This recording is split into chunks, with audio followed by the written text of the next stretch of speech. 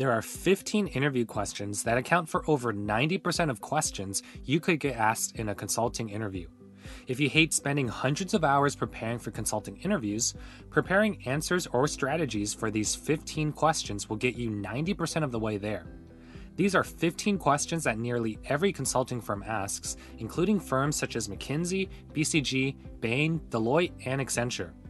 It is critical to prepare answers to each of these interview questions to give yourself an edge over the thousands of other candidates competing for your spot.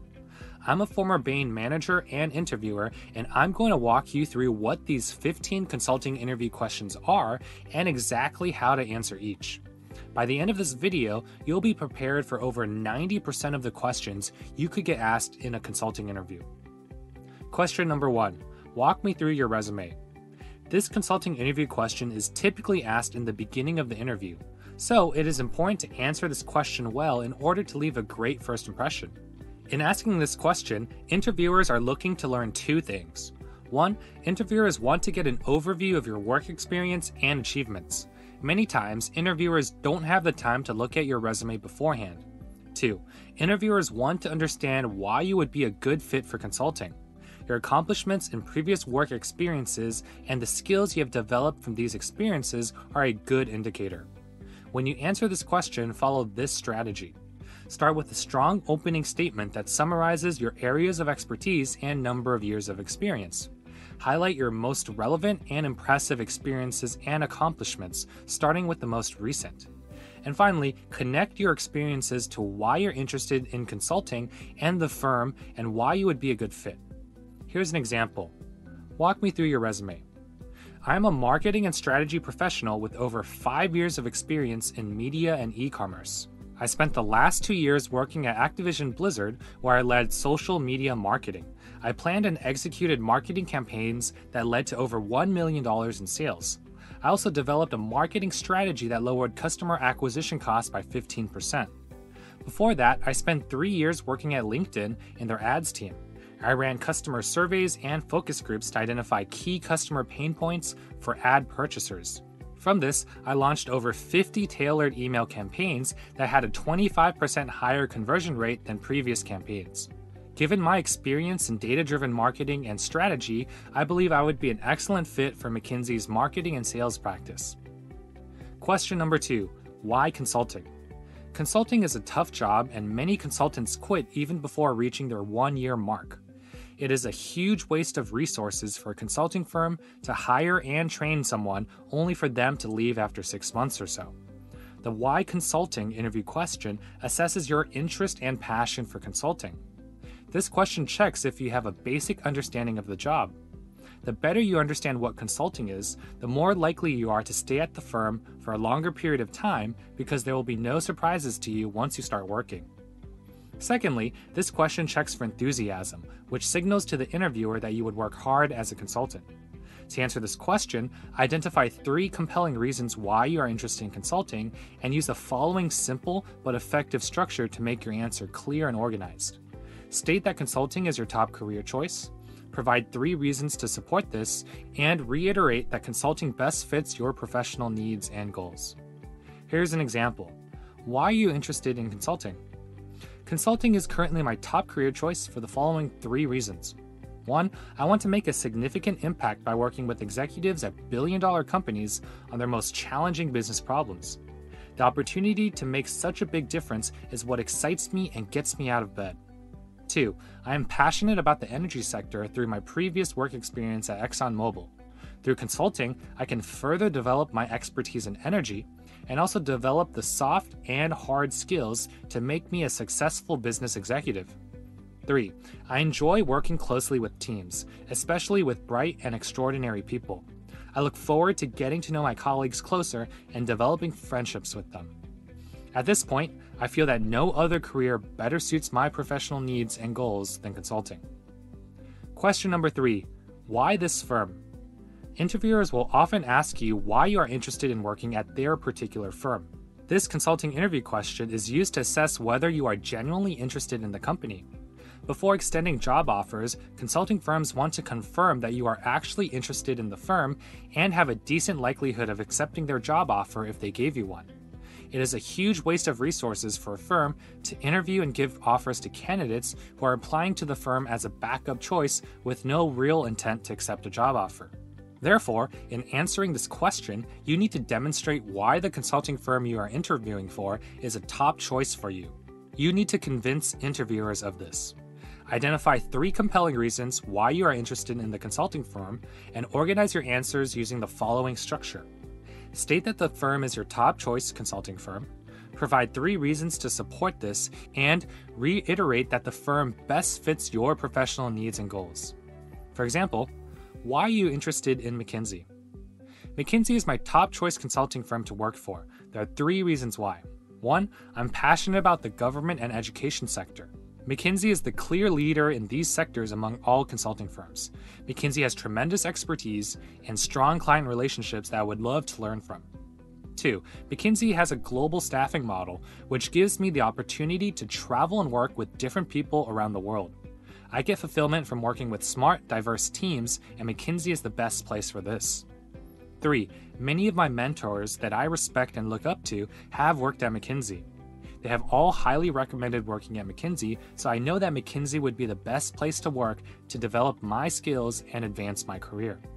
Given these reasons, I feel that no other consulting firm besides McKinsey best fits my professional needs and goals. If you're finding this video helpful so far, please take a second to give this video a like. Also, subscribe to the channel so that you don't miss any of our new consulting interview content. These 2 actions help support our channel so that we can make more free videos for you. Question number 4. Give an example of a time when you led a team. Behavioral or fit interview questions are commonly asked consulting interview questions. They ask you to draw upon a time or experience in the past in which you demonstrated a particular trait or quality. These questions dive deeper beyond what is listed on your resume. The most common type of consulting behavioral interview question focuses on leadership. An example of this type of question includes, give an example of a time when you led a team. To answer this question, pick an experience in which you made a meaningful and significant impact while working with or managing other people. Number 1, provide context of the situation and what the objective or goal was. Number 2, describe the leadership role you took and what actions you took. Number 3, explain the impact and results of these actions. And number 4, summarize what this experience taught you about leadership or what the situation reveals about you as a leader. Here's an example. Give an example of a time when you led a team. While working on a customer service improvement project for Amazon, I led a 4-person analytics team. The goal was to analyze recent customer survey data to identify ways to improve customer service. I distributed work according to each person's interests and expertise. After a few weeks, I observed that 3 members worked productively and efficiently, while 1 member, John, was consistently delivering work that was both low quality and late. Realizing that this was a potential motivation issue, I sat down with John to understand what the root cause was. The problem was that the analytics team had recently shifted to using an analytics software called Tableau. John found Tableau difficult to set up and use, so he was unmotivated to switch from using Excel, which he was an expert at. As a result, Excel could not handle the millions of rows of data, causing poor work quality and delays. To motivate John, I set up 3 one-on-one Tableau training sessions with him to walk him through the setup of Tableau. I demonstrated how it could save him time because it performed computationally intensive calculations much quicker than Excel. Afterward, John began liking Tableau. He became excited to learn about what other features of Tableau could save him time in his other projects. His performance significantly improved, and he began consistently delivering high-quality work on time. Our team generated over 20 different customer initiatives that would increase customer satisfaction scores by 20% and generate $125 million in additional revenue each year. This leadership experience taught me how important it is to understand your teammates. John did not have a motivational issue, but a transitioning issue. If I did not take the time to understand how John was really feeling, I would have overlooked a simple solution to this problem. Question number 5. Tell me about a time when you solved a difficult problem. Another type of behavioral consulting interview question focuses on problem solving. An example of this type of question includes, tell me about a time when you solved a difficult problem. To answer this question, pick an experience in which you faced a difficult problem or situation, but were still able to make a meaningful and significant impact. Number 1, provide context of the situation and what the problem was. Number 2, describe what actions you took to solve the problem. Number 3, explain the impact and results of these actions on the problem. And number 4, summarize what this experience taught you about problem solving or what this situation reveals about you as a problem solver. Question number 6, describe a situation when you disagreed with someone. A third type of behavioral consulting interview question focuses on resolving conflict. An example of this type of question includes, give an example of a time when you disagreed with your manager. To answer this question, pick an experience in which you faced conflict but still made a meaningful and significant impact. Number 1, provide context of the situation and what the conflict was. Number 2, describe what actions you took to resolve the conflict. Number 3, explain the impact and results of resolving the conflict. And number 4, summarize what this experience taught you about working with other people or what this situation reveals about you as a teammate. Question number 7, tell me about a time when you failed. The final type of behavioral consulting interview question focuses on resilience when facing failure. An example of this type of question includes, give an example of a time when you tried to accomplish something but failed. To answer this question, pick an experience in which you faced a major obstacle or setback but overcame it to deliver a meaningful and significant impact. Number 1, provide context of the situation and what major obstacle or setback you faced. Number 2, describe how you reacted to the obstacle or setback and what actions you took in response. Number 3, explain the impact and results of moving past the obstacle or setback. And number 4, summarize what this experience taught you about resilience or what this situation reveals about your motivation, adaptability, or optimism. Question number 8, what's your greatest weakness? To answer this question, it is best to structure your answer. Provide a one-sentence high-level summary of a weakness, then illustrate that weakness with an example. Afterwards, explain the specific steps you took to work on and improve this weakness. Finally, describe the tangible outcomes as a result of your involvement. You should pick a weakness that will not raise a red flag to the interviewer. It needs to be a real weakness, not a strength in disguise. Trying to mask a strength as a weakness will signal to the interviewer that you aren't reflective enough to identify your own weaknesses. Examples of great weaknesses you could talk about include focusing too much on details and not enough on the big picture, difficulty presenting effectively in front of large groups, trouble tackling ambiguous or unclear problems, slow decision-making when it comes to handling important or big problems, trouble delegating work to others effectively, trouble exhibiting confidence in front of others, or difficulty staying organized when given too many tasks or assignments. Question number 9, how can we improve profitability? Among case interviews, profitability cases are the most common consulting interview question. Profitability cases ask you to determine how to improve a company's profitability. There are 2 steps to solving a profitability case. First, you need to understand quantitatively what is the driver causing the decline in profits. Since profit is revenues minus costs, you need to determine whether revenues have gone down, costs have gone up, or both. You'll then need to dive deeper to understand exactly what revenue or cost driver is responsible. For example, on the revenue side, is the decline due to a decline in quantity sold or a decrease in price? Within quantity sold, is the decline concentrated in a particular product line, geography, or customer segment? You'll need to dive deeper into costs as well, breaking it down into variable costs and fixed costs. The second step is to identify qualitatively what factors are driving the decline in profitability that you identified in the previous step. To do this, you'll likely need to look at customers, competitors, and the overall market. Looking at customers, have customer needs or preferences changed? Have their purchasing habits or behaviors changed? Or have their perceptions of the company changed? Looking at competitors, have new players entered the market? Have existing competitors made any recent strategic moves? Or are competitors also experiencing a decline in profitability? And looking at the market, are there any market trends that we should be aware of? For example, are there new technology or regulatory changes? How do these trends impact profitability? Question number 10, should we enter this new market? Among case interviews, market entry cases are the second most common consulting interview question. Market entry cases ask you to determine whether a company should enter a new market. Typically, to recommend entering a new market, there are 4 things that would ideally be true. The market is attractive, competition is weak, the company has the capabilities to enter the market, and the company would be profitable from entering the market. In other words, you need to determine if the market is attractive enough to be worth entering. If the market is attractive, how competitive would it be to enter? If the market is attractive and easy to enter, does the company actually have the capabilities required to enter the market successfully? Finally, if the company does enter the market, will they be profitable? Question 11. Should we acquire this company? Merger and acquisition case interviews are another common type of consulting interview question. Merger and acquisition cases ask you to determine whether a company or private equity firm should acquire another company. In the case of a company looking to acquire another company, the reason for the acquisition is usually to access a new market, access new customers, or to grow revenues and profits. In the case of a private equity firm looking to acquire a company, the reason for the acquisition is usually to grow the acquired company and then sell the company years later for a high return on investment. In either case, 4 things typically need to be true to recommend making an acquisition.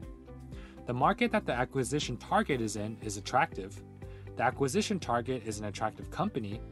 The acquisition would generate meaningful synergies, and the acquisition makes sense financially. Question 12. How should we price our product? Pricing case interviews are another common type of consulting interview question.